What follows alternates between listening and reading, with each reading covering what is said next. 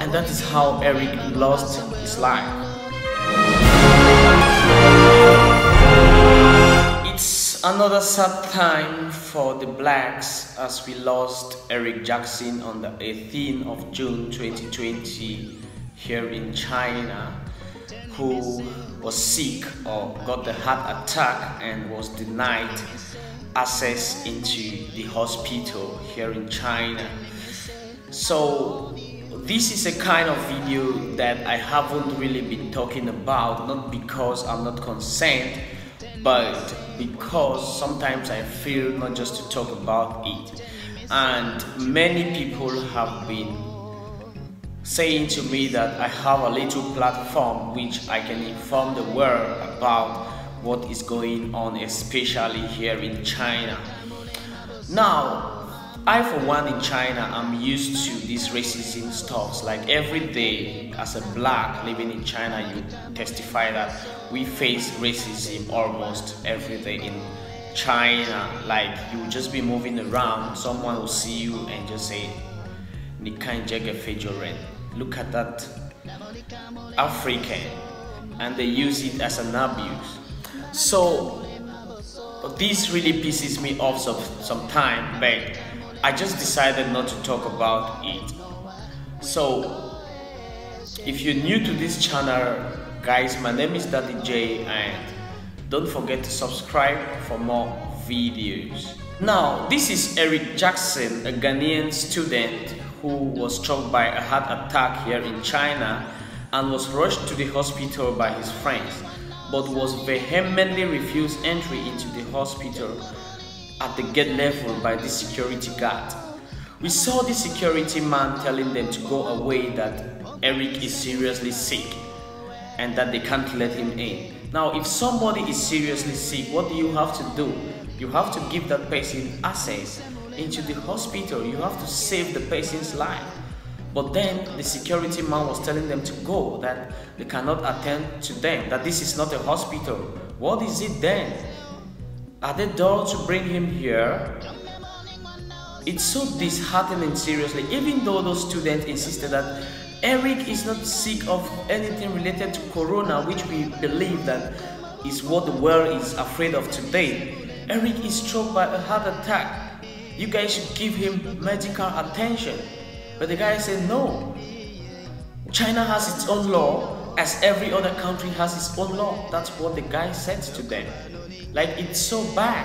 These guys even told him that no, Eric has not even gone out of China during this coronavirus period, and he has all of his documents proving that he's stayed within China all this period, and he's even having his medical test or test result for coronavirus. So this is so sad. And they even took him to another place, I think that is a clinic or whatsoever, or a hospital we should say, but they still refuse him access to this hospital. And that is how Eric lost his life. So I didn't really want to talk about this, but after watching a couple of these videos, like, I shed tears. And I said, no, I have to say this for people to see what is really happening. Recently, about 1 or 2 months ago, we saw another Ghanaian student who died because he was also refused medical treatment. They called the police, they called even the doctors, they called the ambulance to give this guy a medical treatment, but they vehemently refused because he was black. Black lives really matters. When will this continue? They decided to let that guy die. He stayed for 2 weeks at home with no medical treatment because he could not walk. He was unable. The little friends that were around were unable to carry him. Even if they had to carry him, the taxi people would have refused carrying him because that's what is just going on in China. And during that period, it was coronavirus, so people were not allowed to go out. They called the ambulance to come and pick this guy to the hospital, but they vehemently refused. Like, this thing needs to stop. Black lives matter. Every human race, in fact, their lives matters. Every human life matters. I read an article 2 days ago which says the blacks are a curse by God to the world. It is a white guy that wrote it. Like, when I read this, I was like, wow, this is crazy. This is stupid. We are humans. If people can live with dogs, if people can live with cats in their homes, what more of a black? Are we not humans? And this is like a wake-up call to the African leaders and to everyone. Let's take it as a responsibility to make Africa great. Let's make Africa great again. And let me also use this opportunity to sympathize with everyone that has been facing racism across the world in one way or the other. I just want to tell you to be strong, believe in what you're doing, believe in yourself, know you came to this world for a purpose, and let no one stop you for accomplishing your goals, for accomplishing what you were created for. Black lives really matter.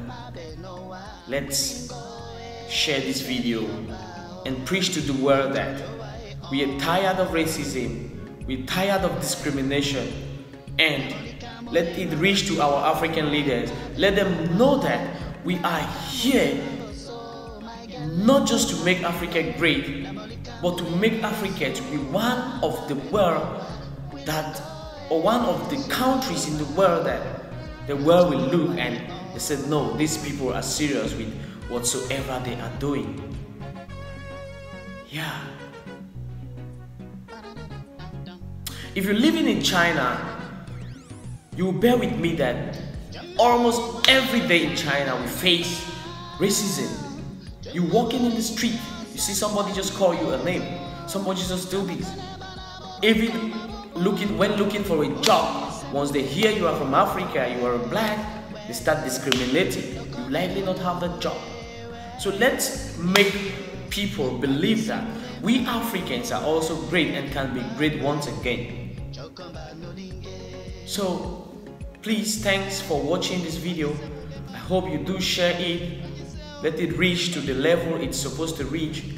And don't forget to subscribe for more videos. My name is Daddy J, and I'll be back again.